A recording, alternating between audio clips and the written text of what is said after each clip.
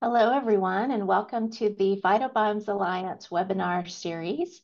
We have a great webinar scheduled for you today, and we're just going to pause for a moment. We still have some participants who are entering, but I did want to welcome you all. We're glad that you're with us today.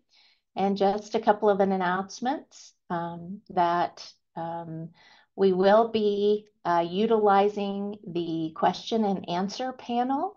So if you have questions, which we know you will, we just encourage you to use that Q&A panel today instead of the chat. You will see messages pop up in the chat by our organizers today, and they will be sharing with you the necessary information about the webinar and any links that will be provided during the presentation. So once again, welcome, and let's just all pause for just a moment to remember the significance of this day. 20 plus years ago, the United States experienced a horrific tragedy, and so let's just all remember those that were impacted by this day, September 11th.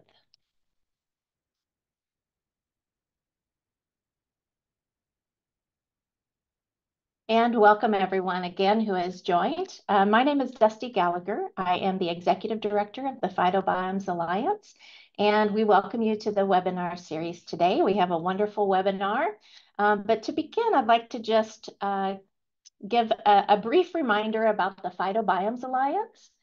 We are a nonprofit consortium of industry, academic, and governmental scientists. So we are very welcoming in terms of who can participate. We would not be able to do what we do in terms of these webinars and other activities and projects without the generous sponsors that you see here on your screen. So thank you to those of you who continue to sponsor the Alliance and our activities. So just as a reminder, sometimes we often mistake the microbiome and the phytobiome. So we'd like to just remind everybody what we mean when we use the term phytobiomes. It's a complex systems of plant-based agriculture. So we begin with plants in a particular substrate, soil, or any other type. And then we also consider all of the microorganisms, macroorganisms, animals and plants that impact the biome. We also consider the climate, the weather, the water that's available to the plant in this environment. And then all of this is influenced by management practices. So what we do at the Phytobiomes Alliance is we identify the gaps between all of these components to try to understand better the systems approach to growing that food, feed, and fiber that is so important, and energy that is so important to all of us. So just a few examples of phytobiomes. We most often think about soil in a field with traditional agriculture, but it also includes other non-traditional elements, whether that be container farming, vertical farming, hydroponic systems, or even forests and animals in pasture. So all of these are examples of phytobiomes. And the vision of our organization is that all farmers will eventually have the ability to use predictive measures and analytics based on a number of different factors to be able to make the best decisions possible for the best combination of crops, management practices, inputs for a specific field or a specific biome in a specific year. So really understanding the system so the farmers have all of the tools at their fingertips. So one of the major events of that we do at the Phytobiomes is we have an International Phytobiomes Conference every 2 years. And our next iteration of this conference is coming up in November in St. Louis. And we have a very important deadline upcoming this Friday, September 13th, is the deadline for early bird registration, early career award applications, and abstracts submissions for oral presentations and flash talks. So we encourage all of you to take a look at the schedule for the conference and submit those abstracts by this Friday. We also have some additional upcoming events that we will be hosting. In conjunction with that International Phytobiomes Conference in November, we will be hosting a pre-conference workshop, which is just the day preceding the conference. And that will be organized by the U.S. Culture Collections Network, which is a project of the Alliance. And so we will be exploring the value of microbial germplasm for research and industry. So we have that the day before the conference. We have the conference in November. We will have another webinar this December, and more information will be forthcoming very soon. And then in January, we will be organizing 2 workshops at the Plant and Animal Genome Conference in San Diego in mid-January. So please put those on your calendar, and we'd love to have you participate. So just a few additional reminders that our webinar is recorded and will be posted on the Phytobiomes Alliance YouTube channels later today. And we will have a presentation by our guest today, and then we will have opportunity for a Q&A and a discussion. So please remember to use that Q&A box, which is in your control panel of Zoom. It's probably at the bottom of your screen toward the right. There's a big question mark that identifies the Q&A panel. So we would like you to use that and refrain from using the chat function to enter your questions. The chat will be used for messages from the organizers to all of your participants. And then there's also a handout section, which we will have PDFs of the slides presented today and any other information from the presentation. And if you haven't already, please sign up for our mailing list. That's the best way to find out about all the Alliance events and activities that we do. So let's get started today with our discussion. And we're very pleased to have Prasanna Kankanala. She's the Director of R&D from Trace Genomics. And Trace and Prasanna have been a really wonderful friend to the Phytobiomes Alliance. And today she will be talking about the soil metagenome insights, an emerging frontier in sustainable agriculture. So I welcome Prasanna to the screen. I'll invite her to share her slides, and then we will get going momentarily. Prasanna, welcome to our webinar. Thank you, Dusty. It's such a pleasure to be here. Give me a quick minute while I share the slides.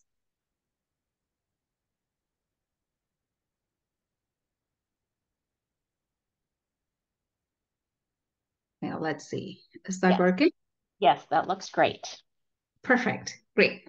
Thank you, Dusty, once again, and thanks to the Phytobiome Alliance for this opportunity to present this information today. And I think your introduction sets a perfect stage, Dusty, for this conversation and this presentation today, because we talk about systems-based approach to really answer the questions that we have in our agricultural systems today. And that's what soil metagenomics and trace genomics is all about.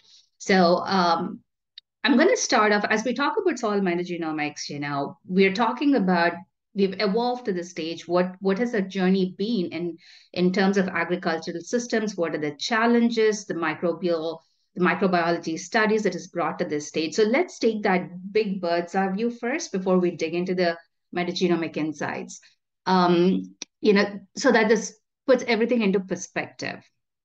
So if we just start off with, our agroecosystems that we're trying to work very hard to solve the problems of current agricultural times, if we start off with the pre-industrial times, it was a lot of subsistence farming, there was crop rotations, very labor intensive, of course, low productivity.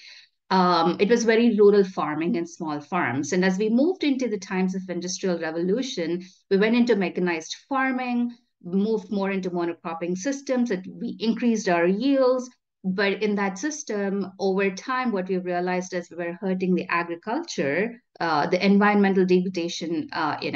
We started seeing some glimpses of that. And as we worked through this in our mid 90s, came the green revolution, followed by the biotech revolution, where we started breeding for high yielding varieties. The main goal being, to reduce hunger globally, because that was a huge problem.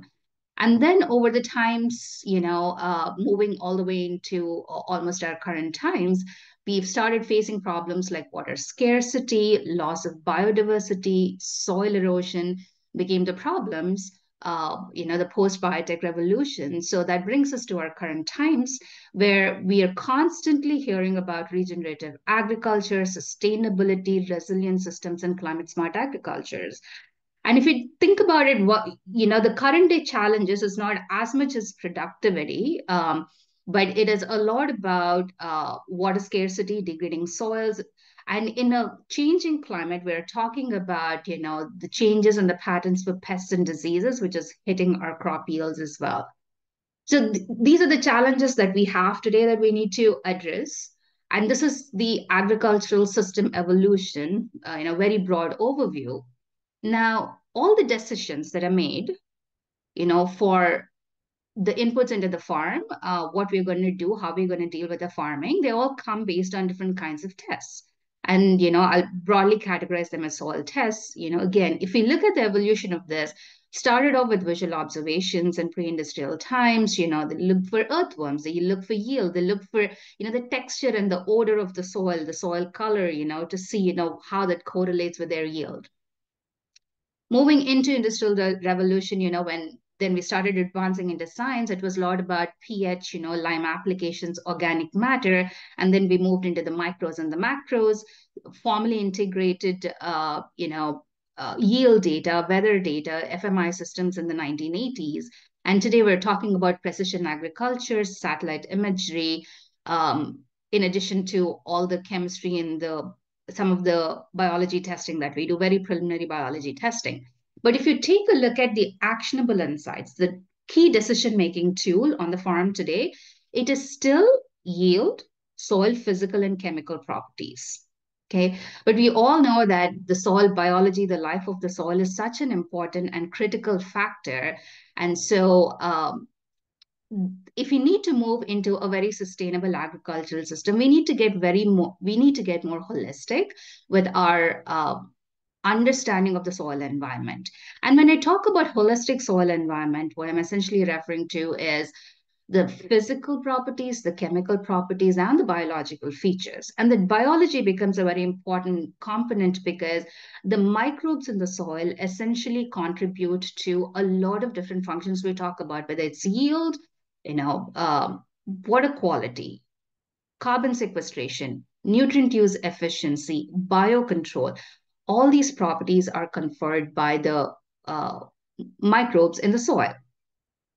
So if you look at the evolution of the microbiology itself, again, a quick snapshot, a journey through time, in the 1860s and 1880s, around that time, formally, we started off microbiology at that time when we started to understand fermentation processes, pasteurization, of course, the germ theory that Louis Pasteur had come up with. And by the time the invention of microscopes have happened, we learned, these little tiny beings exist that make, that have a critical role to play. And then some of the major discoveries came through we started understanding nitrogen fixation, the rhizobial bacteria in legumes fix atmospheric nitrogen. Then we learned about chemolithotrophy, the metabolic processes in microbes that convert the inorganic matter and derive energy through those molecules. And again, as we started learning more about the microbiology, came the Green Revolution. And in the Green Revolution time, it was heavily input-based. Okay. And while we adopted this heavy chemical input, into our agricultural systems to eradicate the global poverty, global hunger issues that we were facing. Simultaneously, we advanced our knowledge about rhizobial fungi, and then we also started looking into the rhizosphere microbiome, identified plant growth promotion microbes. And with this discovery and with this learning came in the era 1980s, when the first biopesticides and biofungicides were, spoken about. They were brought out into the market. Of course, we're seeing not much adoption of those, and we'll address that issue a little bit later. From there, moving into current times, the study of this microbiology has gone to the microbiome, because we have understood it's no more about a single microbe or microbe-microbe interactions. There is a very complex interaction that's happening there, and understanding this interaction is going to be critical for us to address the issues in agriculture. So these are the beneficial microbes. If we look at, the major milestones in the plant pathology, the biotic stress factors, again, we started a formal birth of plant pathology, 18th and early 19th century, again, discovery of invention of microscope, started looking at rust fungi and potato blights. And then based on that, we got a deeper understanding, started talking about chemical treatments in early 1900s with sulfur and copper-based chemicals, then eventually moved into plant breeding for disease resistance. Then we further uncovered virology and nematology. And around the time when we understood the rhizosphere microbiome, the plant growth promoting microbes, the integrated pest management came through, and the biocontrol in the 1970s, and it continues. It's been evolving since then. And moving into the present times, then we got into GM crops, molecular diagnostics came through. We're in the era of CRISPR-Cas and gene editing, and microbiome for disease suppression. So if you look at the evolution, whether it is nutrient use efficiency or diseases, the study is all moving towards microbiome studies, because it's that holistic environment we really need to understand those interactions. So, and the reason is because, again, in our modern day agricultural systems, if you look at some of the major challenges, if I were to list out, we hear about the algal blooms, the blue baby syndrome, because of the excessive fertilizer use. The way we are hurting our environmental systems, that is in turn also impacting human health, animal health. Inappropriate use of pesticides and herbicides. We're looking at all these herbicide-resistant weeds, evolution of pesticide resistance and environmental contaminations, soil degradation. I think, a couple years ago, FAO had come up with its figures. Globally, we're losing 24 billion tons of fertile soil per year. So we are truly in the red zone, and we need to really address these issues right now. And of course, climate change, not new to this audience. Agriculture, soils do contribute to greenhouse gas emissions. So if we look at one thing that's common amongst all of these things, underlying factor here is it's microbes that play a role in every one of these functions. Whether we are talking about the nutrient use efficiency, is that fertilizer going to be plant available, or will it go into greenhouse gas emission, or will it leach into our water systems? The biocontrol nature of the soils, carbon sequestration, all of these features are essentially controlled by the microbiome in the soil. And that is where, the study of this microbiome and integrating this knowledge into decision making at the farm gate is going to be important for us to bring resilience into our systems.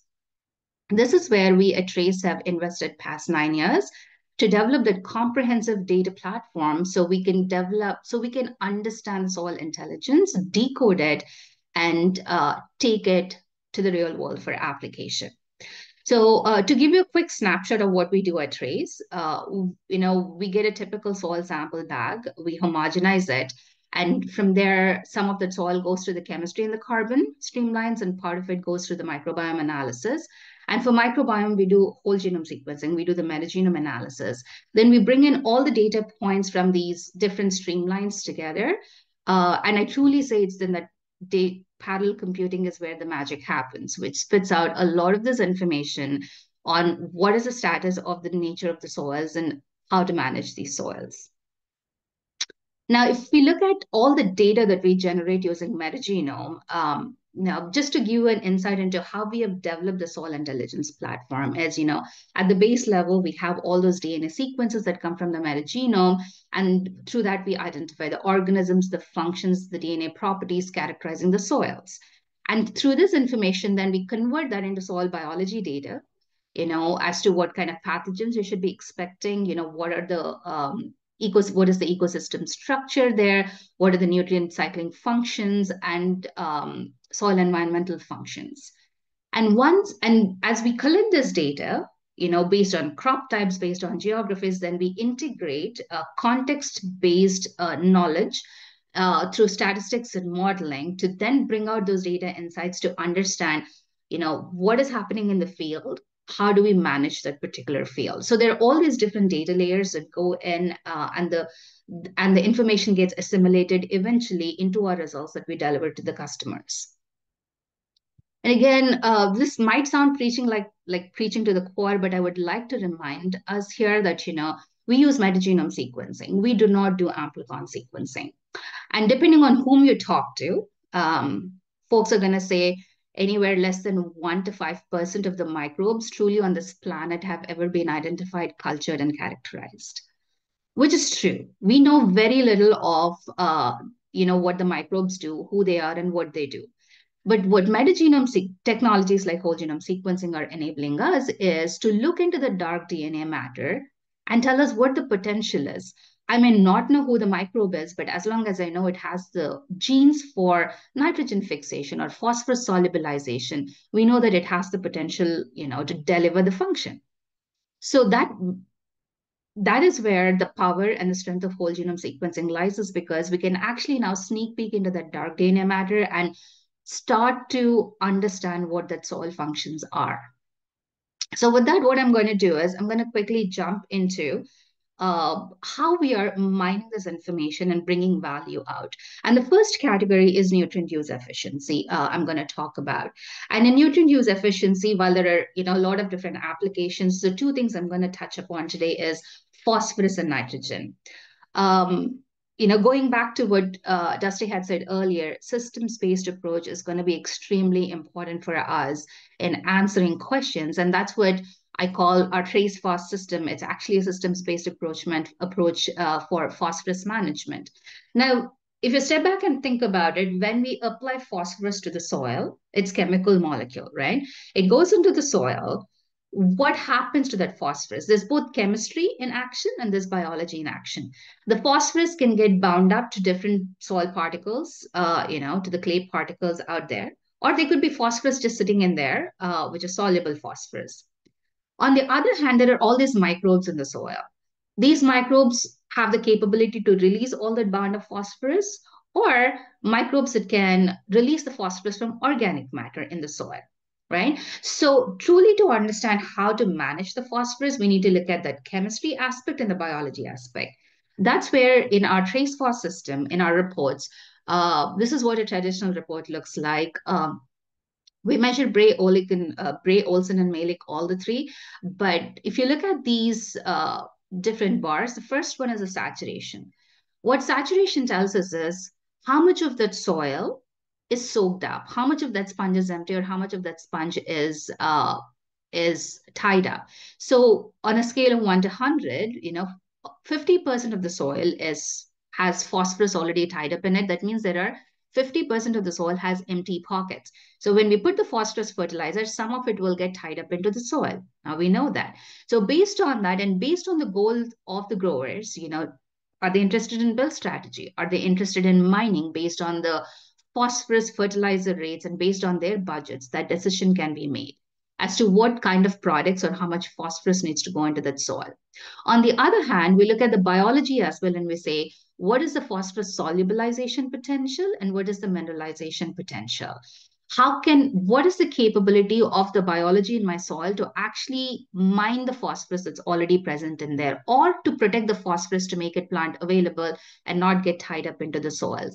So this comprehensive system is now enabling our customers to make those decisions on what kind of product should be placed on a given acre to get that yield output. So from phosphorus, if I were to jump into nitrogen, we all understand nitrogen is a very complicated space, very complicated cycle. And I also call it as a very emotional space for everyone. It's such a key element for productivity that we got to be very careful in understanding how to manage nitrogen. So what we're doing here at Trace is all the nitrogen, no matter what form of nitrogen we put it into the soil, truly the fate of it is determined by the microbes. So we bring in all the nitrogen loss capabilities of the soil and the nitrogen gain capabilities. In the nitrogen loss, we look at urea volatilization potential, nitrification and denitrification potentials that will enable our customers to figure out what kind of nitrogen fertilizer forms they're going to be putting in there, and how are they going to be able to protect that. Where do you want to place a nitrification inhibitor or a urease inhibitor to protect that nitrogen that you're putting on the farm, making sure that the nitrogen is not going through leaching into our waterways or through greenhouse gas emissions, but making it more plant available. On the other hand, looking at the biology and saying, what is the capability of that microbiome to do nitrogen fixation, either free living or symbiotic, based on what crop types you're looking at, and integrating that knowledge into the nitrogen management strategy and product placement on the acres. So that's where the Trace N gives a very comprehensive tool to make the decision for placing products in the nitrogen space. So that's a quick snapshot of how we can use metagenome data to manage nutrient use efficiency. I'm going to shift gears here and talk about plant pathology. I started with my career studying rice blast disease systems for my PhD. So, pathogens always fascinate me. They're very close to my heart. And I really got fascinated into the microbiome field truly because of disease suppressiveness. And so when I came to Trace Genomics 4 years ago, I've learned a lot more about the microbiome role in plant pathology. And I've also understood a lot of things about how plant diseases are perceived or measured or diagnosed in the field. And I understood that metagenome becomes a very powerful tool here, and I'll tell you why. I've put two instances here. Soybean charcoal rot. We know pathogens move, right? And usually what happens is when we end up in crop losses, we go and figure out, okay, we have a new pathogen, we need to manage for it. But here with metagenomics, when we analyze a soil sample from North Dakota, we identified charcoal rot, soybean charcoal rot in these fields. And the growers came and said, we never had charcoal rot in these fields. It does not exist in our region. We said, well, that's the DNA, and we're very sure about this. So they went to the extension offices at NDSU and they got it tested, and lo and behold, they did have charcoal rot. So now this becomes a tool to start identifying when pathogens are moving into areas and diagnose it properly. The other common thing that happens in plant pathology is misdiagnosis. If you think about it, a lot of fungal pathogens look very similar. So here's a case of soybean stem canker. When we identified that the problem in this particular field was diaporthy, the customer said no, they had a different fungal pathogen history. And they were managing for this other fungal pathogen. And we said, well, this is what the data shows. Again, they went to University of Nebraska Lincoln Extension Labs, and then they tested it, and they did say that it is actually diaporthy because the features, the disease symptoms looked very similar to this other pathogen that they were used to in that particular field. So now our customers are able to make the right decisions because we're able to diagnose either ahead of time or right diagnosis. And what becomes very important when we talk about diseases is the precision and the accuracy of identifying these microbes at the species level, because we know several of the diseases are very species specific for crops. So early on, when we started Trace Genomics, we actually compared our platform to droplet digital PCR platform, because by far that is the most sensitive platform for microbe identification. And we figured out that we match pretty well on this platform. Our platform and a pipeline matches pretty well with droplet digital PCR. And we really take pride at Trace Genomics because we have established pipelines. We have worked with USDA, APHIS, PPQ department scientists, and they now accept our reports for microbe identification for presence and prevalence of microbes to give regulatory permits for biological companies to do their field trials or to bring their product to the market. And for this department to do that, the false positive rates have to be less than 1%. And Trace platform meets that particular criteria. So when we put out a report about, identifying pathogens in the field, we're very confident because when in doubt, we don't report. So this is about fungal and bacterial pathogens, when we moved into nematodes, we wanted to explore the potential of the platform for nematodes. And soybean cyst nematode is a big problem. And the traditional method is egg counts takes a very long time with a high error margin. So we explored and we did a validation study between our platform and the standard egg counts with Iowa State University at Greg Tilke's lab. And what we identified was every time the eggs were present in their reports, we found the eggs where the signature was present in our platform.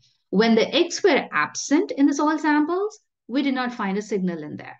There were some samples where there was no signal, there was no eggs in the egg count methods, but we still found a signal in here.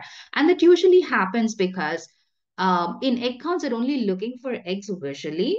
But in our method, we look for any kind of DNA. They could be nematodes, some dead DNA, some dead soil matter with some dead nematode DNA sticking in there from the juveniles or the adults. And we capture all that signal because we're not looking just for eggs. But then we did these studies over a couple years, and we figured out that metagenomic technology is really good even to extend this to nematodes and even beetles. We do even corn rootworm. I'm not showing that study here right now, but we are extending our capabilities on reporting for plant diseases. So a typical report looks like this. A grower can pick and choose the crop type that they're interested in, and the top 6 pathogens that are of concern to them, because the kind of pathogens vary from region to region, and we benchmark it so that they understand what the risk is. What these reports are now enabling our customers to do is pick the right kind of germplasms for seed selections. They're now able to put the right kind of crop protection, seed treatments. They're even able to make the right kind of in-season fungicide placements and treatments.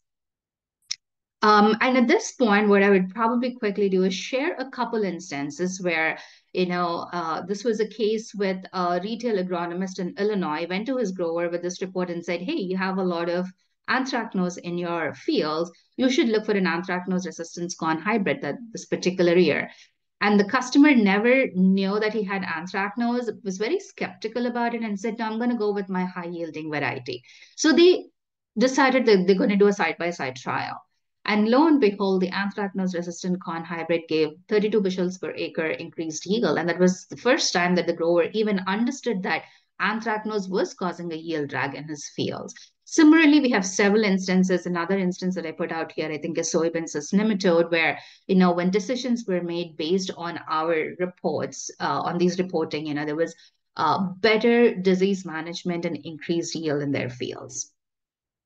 So that's how we bring this metagenome knowledge, whether it's pathogens or nutrient cycling or other soil functions, which I don't have time to elaborate today, for soil amendment tools and soil health, that we are using this knowledge. Now, some of the common questions we get is, well, soil microbe is so variable, microbiome, how are you capturing the variability? Is that myth or reality? How do I soil sample? If I, am I capturing all the features in the soil when I, send 1 or 2 soil samples through trace genomics? A very valid question, and we had to investigate this as well. So over the years, we have done a lot of studies to understand how soil microbiome behaves. How variable is it? How diverse it is? And my quick answer to this is both of them are true. It is variable and it is not variable because it's all about what kind of microbiome you're talking about. And I say that, and I want to talk about this one particular study we have done, Corn Belt across 7 different states. We took the soils and we analyzed them. When you look at the taxonomic profile, several of them group distinctly around, indicating that they're very diverse. Okay. But then when you go to the functional profiles, now this is where the power comes of metagenome, because we're not just looking at who is in there, we're looking at gene profiles and what functions do they do in the soil. If you look at that extensive functional profiling, the variability then collapses in the cornfields across different states. So depending on, and from an agronomics perspective, what's really important is the different functions that are important for us to meet our agricultural goals, right? Now, if I were to take the same functional profile from a cornfield and compare it to, let's say somewhere in Arizona in the leafy greens, it will be different. So when you're talking about diversity, we really have to understand the context and what kind of diversity we're talking about to figure out how to apply that into the real world. So, but this is one time point snapshot. The other question that we have asked and our customers have asked is, how do we know what is the right time to soil sample? Season changes happen, environmental changes happen, year over year, things change. How do we understand? So what we did was we actually consulted and collaborated with scientists, with professors at universities, commercial agronomists, and growers, and designed a 24-month study. At some point, I hope to bring this to publication when I have more bandwidth, but we went into these soil in 3 different regions, Texas, Iowa, and California, very different cropping systems, very different management styles. And every 4 weeks, we profile the soil samples. And we got this very rich data set now enabled us to understand how microbiome varies, when it varies based on crop types and based on geographies.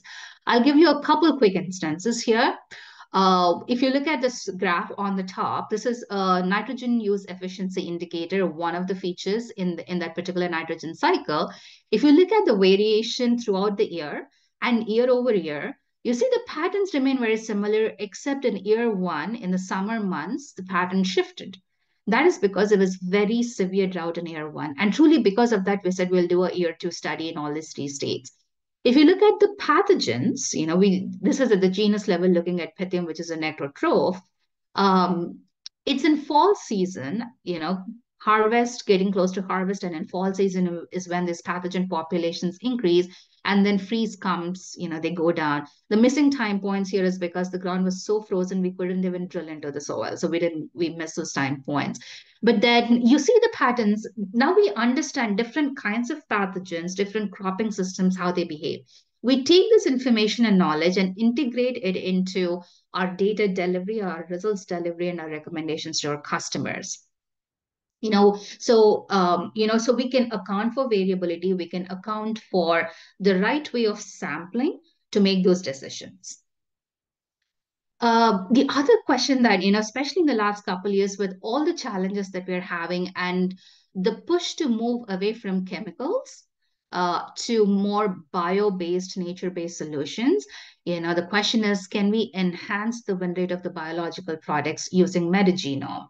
And as we said earlier, somewhere around 1880s is when the first bionematicides and biopesticides came into the market, the biocontrol strategy came through. If you look at it, it's around over 40 years, and we haven't seen the adoption happen. We haven't reached the tipping point for it to penetrate. And the reason is because n number of surveys that have been done, they always say there is lack of trust in product performance. And I feel that's for the right reason, because we've been looking always at a biological product performance like a chemical product performance. We need to accept the fact that a biological or a biostimulant is not going to work equally on every acre. So how do we develop that soil intelligence to understand where to place the product and how to place the product? So Trace Genomics have been working in this particular area for the past 3 years, and we've gained a lot of understanding in this space. And I'm going to give you one example here. We did a field trial that was conducted in cornfields across, I think, 6 different states in the Midwest. The product was biostimulant and furrow application, and the product function was enhanced phosphorus use efficiency. Now, the findings, what we figured out was that across the regions, now when we collected the data, we looked at the baselines pre-planting, and after planting within a month, we got the rhizosphere microbiome for all the soils and started to see which soils is the rhizosphere even responding to the product application, because the rhizosphere microbiome is critical for translating the function into the plant. And then at the end of the year, we got the yield data. And when we overlaid it, what we realized is a gain in the yield potential corresponded to the regions where the rhizosphere microbiome really responded positively.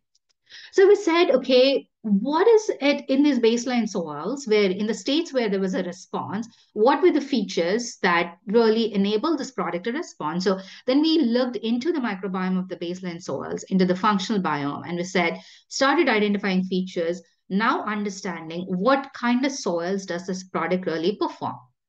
which acre do you need to put this product on to get that response? So this is the approach that we've been taking at Trace Genomics to develop the frameworks for product placement. We still have a long journey to go through, but I think we're learning as we move along this particular journey. Now, the other question that we keep getting asked is soil health, right? And soil health, I think the definition of soil health is very cultural, depending on your culture, depending on your cropping systems. The definition is very different. And I say soil health definition is very complicated because depending on whom you talk to, it can get very philosophical. But if I were to think, if I were to be a grower, which I am not, but if I were to think like a grower, the first thing that comes to my mind is I would call my soil healthy if it is going to be a good yielding soil with minimum inputs, has the resilience against biotic and abiotic stresses. Very broad definition. And if I were to say, what are the functions of the soil that's going to enhance my yield and, be resilient, it would be that biodiversity. It would be the capability of the microbes to provide nutrients to the plant, the capability of the soils to give resilience to disease, capability of the soils for abiotic stresses, carbon sequestration, all these functions. So based on some of these functions, we've developed what's called as a soil resilience score. These are very pilot programs that we have right now that we're evolving this technology. So we have this common understanding that we go through conventional tillage, we really hurt soil health, and no-till systems are better. So one of our customers really wanted to test that and see, can microbiome really help us understand this one? So here's a case study where we did year-over-year studies with them. They sent us samples blindfolded. We had no idea which ones came from which management practices. All we knew were they were coming from different management practices. And what we figured out is in the conventional till, and after we did the results delivery to them, they came and told us that which one was which management practice. We realized that in the conventional till, the soil resilience really dropped. In the no-till, it remained same or started getting a little better. And when we did a deeper dive into the conventional till system, what we would expect is in conventional till, it breaks the soil structure, the microbiome diversity goes away, the carbon capability to hold carbon goes away, and those were the features that were impacted. So now this microbiome not only tells us which systems work better, but it also tells us which functions are missing so that when our customers invest the dollars to build their soils, they know which functions they need to build on, what kind of decisions or inputs need to go into that farm. So truly, this is a tool, a long-term tool to build healthier soils and to improve resilience in our systems, agricultural systems. With those case studies, I don't know how we're doing on time, but I'd like to just go through the conclusions. And I'd say, as it said in the title, soil metagenome data is truly evolving to be a frontier in sustainable agriculture. It's a great tool to place the right product on the right acre, to enhance the win rate and give that most coveted ROI to the growers. And this data layer, metagenome data, is going to be really important for us to revert soil degradation to build healthier soils and to build very resilient agricultural systems. However, I will add that we are just now scratching the surface. It's a long journey for us to go through, and it's going to be really important for us to enhance this knowledge base, and that's going to be possible with transdisciplinary collaborations. So really looking forward to see, the advancements in this field and to be able to translate that knowledge at the farm gate so our growers can benefit from this knowledge. With that, I would like to thank, a lot of different members. Just to start off with the Trace team, I think we've been blessed to have incredible scientists over the past 9 years. A lot of the past and the current team members, kudos to them who have evolved this knowledge and the science to where we are today. Really thankful to all the past and the present Trace Agronomy Network members, the scientific advisors and the industry advisors, which encompasses scientists from all the way from, industry, from USDA, from academia, who constantly guide us in the right direction. Of course, our association with International Phytobiomes Alliance, it's been a great association. I've learned a great deal in our conversations here, and we've constantly received amazing support from this group. Last but not the least, the most important group that I'd like to thank is our customers without whom we wouldn't have been here where we are. With that, I would like to close this and open it up for questions. Great. Thank you, Prasanna, for a great presentation. And we have a number of questions coming in. And so I would like to just remind our participants that you have the ability to look at all of the questions that have been posted in the Q&A function.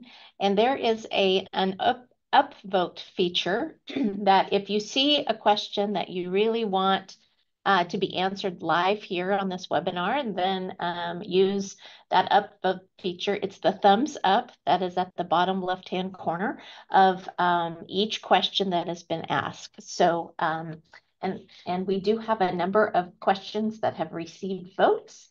Let's get started, Prasanna. So our first question is for indigeneity reports for APHIS reporting. How does trace genomic platforms assess the taxonomy of a given microbe? For example, 16S, multi-locus gene alignment, ANI, etc. So at Trace Genomics, we do whole genome sequencing of every soil sample, every single soil sample that comes in for biology analysis. So we do not do amplicon sequencing. We look at the whole genome sequencing and use the whole genome sequences to do the searches for the microbes. And so how do you, and so does that flow well into the reports for APHIS?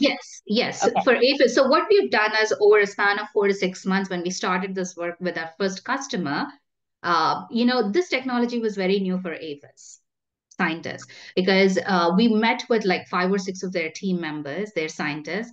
And it was amazing because they were so open. They understand that moving forward, metagenome will be the technology that will be used. They are very familiar with droplet digital PCR, and moving into amplicon sequencing, they're very familiar with that. They understand how to assess the false positive rates there. So what we did is we worked with them to educate them about our pipeline, about our metrics, about how we do the evaluations of the sequences, uh, the how we reduce the false positive rates in our system. And we have done a lot of almost R&D like work, showing them the comparison of the trace platform and how some of their findings from the other studies translated. For example, there was this big list of very prevalent microbes and non-prevalent microbes that USDA had published in the past. We analyzed that and we showed them on the Trace platform how it translates so that they understand the language of the metagenome platform. And then they had suggestions about some of the different kinds of analysis we should be doing for them to make the decision. So it was a back and forth learning process for us and for them over 4 months. And through that process, we've evolved a pipeline and the report formats so that now the scientists there understand when Trees gives out a report, how to assess what is the false positive rate and how to make the decision based on that. So it was a very good journey that we did along with the APHIS to evolve these pipelines for analysis. Okay, great, thank you. So our next question is, what impact do soil properties have on the accuracy and reliability of metagenomic results? Let me say, can you repeat that one more time? Yes. What impact do soil properties have on the accuracy and reliability of metagenomic results? Okay. It depends on what kind of soil properties we're talking about. Based on, different textured soils will have different kinds of microbiome profiles. Different crop types will have different kinds of microbiome properties. When we talk about the accuracy, through the presentation, I've talked about how we have evolved our pipeline to be very accurate when we report microbes, right? Which is taxonomy based at the species level. Now, when we talk about the gene-based functions, let's say, for example, let's pick up phosphosolubilization, okay? What we do there is we look at the genes that are involved in the phosphosolubilization process in the soil, and we mine that out, and we assess what is the phosphosolubilization potential. So what we have done is over the years, we have done a lot of studies, again, in collaboration with our customers, to see how these particular functions vary based on cropping systems, based on geographies, and based on seasonal variations. We have also assessed how these functional properties change based on your inputs. Let's say you have a manured farm versus a non-manured farm. We understand how these indicators move, and we have done studies to validate that. You know, when we say you have a high phosphorus solubilization potential and you have a high phosphorus saturation ratio in phosphorus saturation values, we had one of our customers who did not put any phosphorus fertilizer in there, literally zero phosphorus fertilizer. There was a hog farm around the corner. He just put some hog manure. Phosphorus solubilization and mineralization just went high, had the best yielding soybean he had on that farm. So we've done actually some of these ground truth things to validate and see and understand how these different functions, you know, evolve and move based on the management practices. So the accuracy depends on the contextual knowledge of agronomy there that we integrate when we talk to our customers. Thank you. Okay, how well does the genetic potential of the microbe actually correlate with the activity? I love that someone has asked this question. I was hoping someone would ask this question. Whoever did that, thank you. And I'm sure that's a question in a lot of the minds. Yes. You know, the early years I came to Trace Genomics, I said at some point I want to establish a metatranscriptomics pipeline. We're not there, but that's a very important question.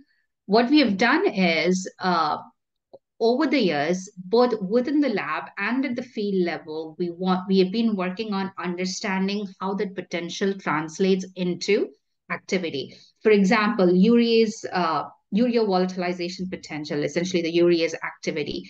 We have assessed the soils with the urease potential based on the microbiome, the urea volatilization potential, and we have done the urease activity in the soils. We have done the testing in the soils. And we have seen the different soils have different rates at which, you know, the urease activity was happening in soil. So we use that to kind of calibrate the actual functions. But we do have to remember that this is a potential.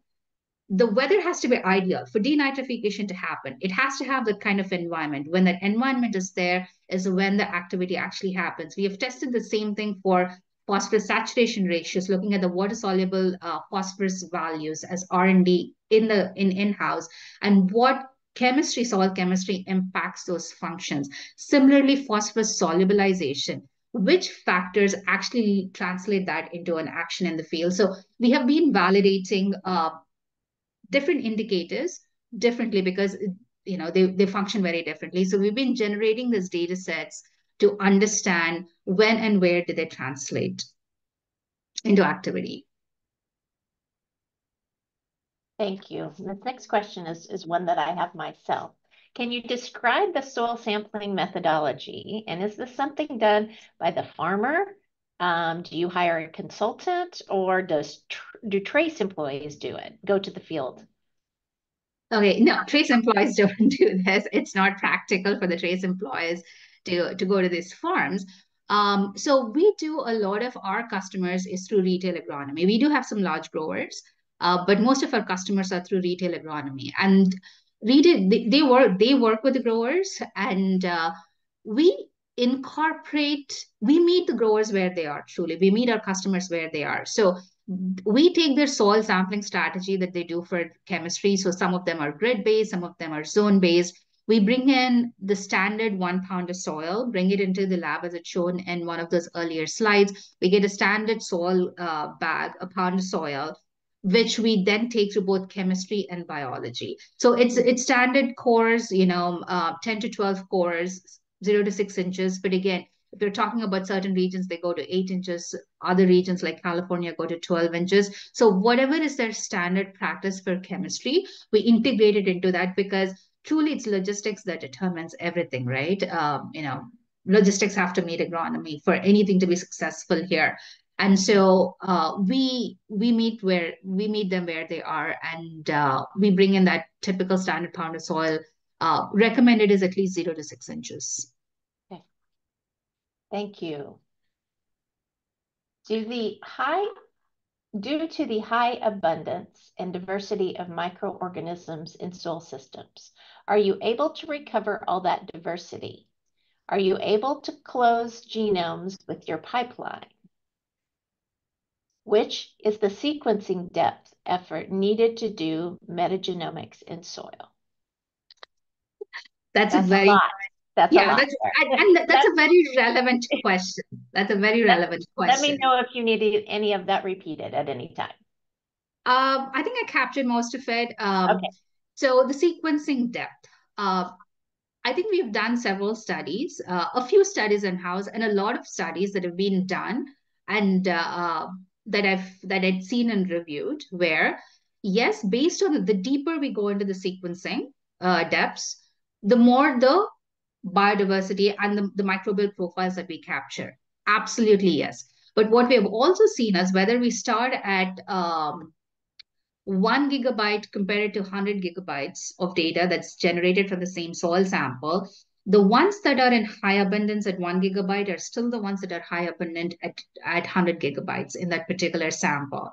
The ones that are lower diversity, that, rare microbes, are the ones that start to show up as you go to like 10 gigabytes or 30 gigabytes or 50 gigabytes.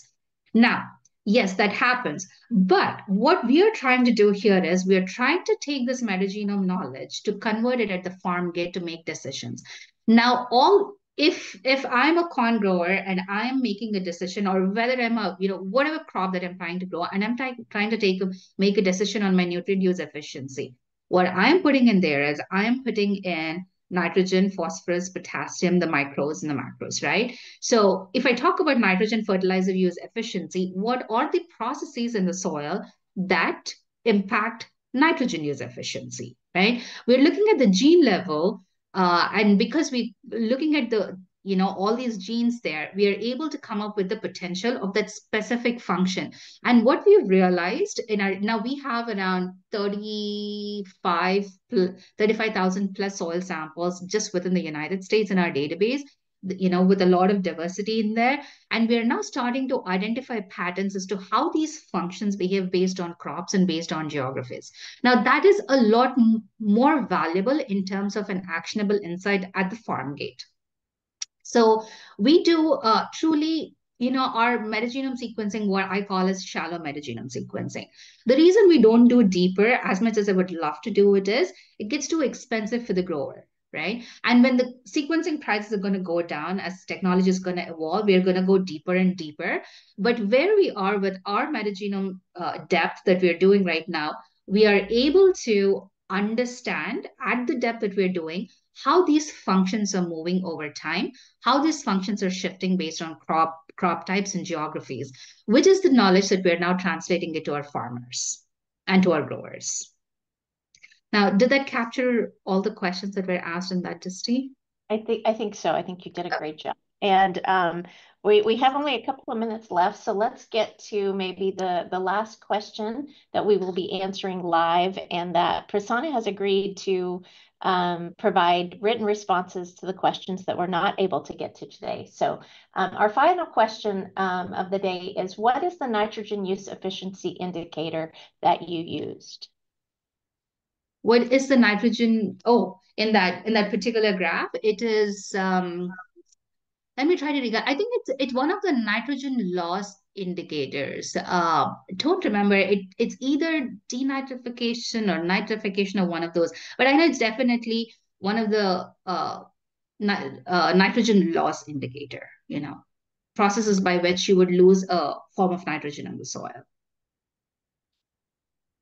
Okay, actually, we may have time for just one additional question. Are there specific microbial communities that can serve as indicators for optimal application timing and frequency of biological products? I don't think there's one magic bullet that serves everything. Even as we speak here today, I have several experiments that are running both in the greenhouse and the field for different categories of products to understand, that particular product placement. And what we're seeing is that there are these additional microbiome functions. My product, my biological product may do X function, but for that X function, for that microbe to establish and deliver its function, we're seeing that there needs to be this additional supporting functions that the native microbiome will have to provide. And as I said, we're starting to identify these features, but it varies completely from product to product. What we have also seen is that you take, for example, Bacillus amalolocapecinus. I'll take that as an example. Phosphorus solubilizing microbe. If you change the formulation, its performance differed. And we've taken the same product, we've verified the purity absolutely pure. We put it with different starters because that's how the tank mixes happen, trying to simulate what happens in the grower's field. And depending on the starters that we put in there, the performance varied again. Then we took a particular starter combination, we took that soil, we took that product, and we put it into soils from different states. The performance varied. Now, through all of that stuff, we look through what are some of the common features that we should be expecting for this product, and then develop the framework to see in which kind of soils, what are these soils when it performs really well, what are these additional features in the soil that is supporting it. Two things that it is allowing our customers to do. Number one is to figure out, just based on the soil test, understand where to place the product.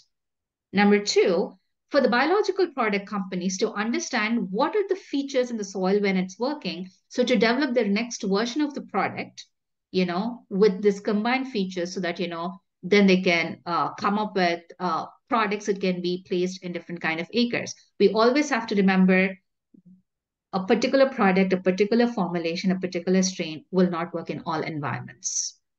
It will not. Okay. Well, thank you so much, Prasanna, for being here and providing an excellent presentation and then discussion and answering all of these questions. We want to thank all of our participants for joining and submitting questions. And please stay tuned for additional information about our next webinar, which will be in December. So thank you, everyone, and then enjoy the rest of your day. Yeah, thank you, Dusty, and thanks to all the viewers who've come in here. And I really enjoyed answering those questions. Thank you all again. Thank you.